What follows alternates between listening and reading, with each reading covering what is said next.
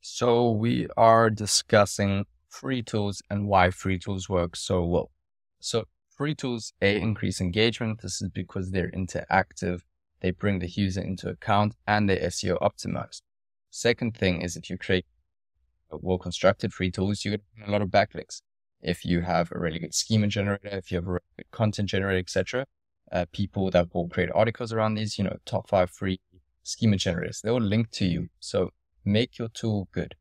Then the third one is targeted keywords, SEO optimized for free tools. And because of the interactivity and the fact that they're actually something that's useful, Google ranks these really highly. So if you SEO optimize the keywords properly, this is also great, especially long tail keywords, which you can pull from Search Console or just by understanding your keywords. If you're not sure how to find your keywords, I suggest just going on Scale so you can find your top performing keywords in under 1 minute. Super great way to get a whole bunch of information about your website's current SEO stats. So let's look at Pally. So Pally is a social media scheduling tool. They really leverage free tools super well. So if we look, this is in their footer with the list of all their free tools. If we look at what sort of free tools they offer, it's image caption generator, Twitter generator, etc. Pally is a social media scheduling tool. So you can see that people coming on here, they might use a tweet generator, the image caption generator, etc. They on social media, they're in that niche.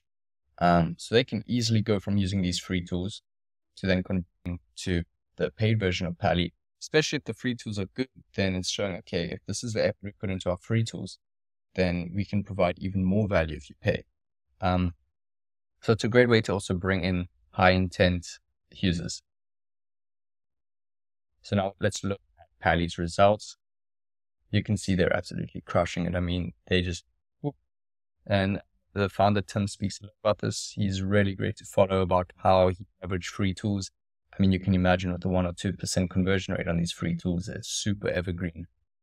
So yeah, it's, if you want to start leveraging free tools yourself, and this is a funny graphic we made, because we always say use your data. And what I mean by this is on tools like Ahrefs and SEMrush, you're using the same data as everyone else. Everyone's got access to the same CSV files, etc. So when you go into Search Console, and this is a push we make with Scalesly, to be able to use Google Search Console, where we can aggregate all the data you're winning for. If Google's sending you data, just optimize for it. For example, if we're ranking for a query, FAQ schema or FAQ or just schema, then ideally that should be the tool we want to build out is a schema generator. It's in our niche. It makes sense. We've already got the traffic from there. Now we're just going to double down and optimize it in a different way. That's not like a home page, a main page, a money page, a blog page, etc. And that's why content generators work so well, especially because you can build out multiple around them. We can then go FAQ schema,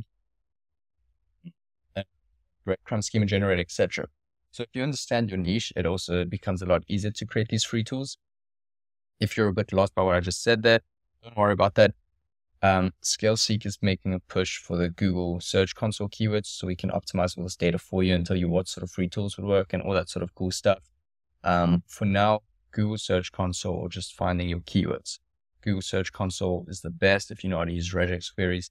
If not, just go on ScaleSeek and plug it in. But also just by understanding your niche, you'll get a good idea of what sort of keywords you want to be building, what sort of free tools you want to be building up.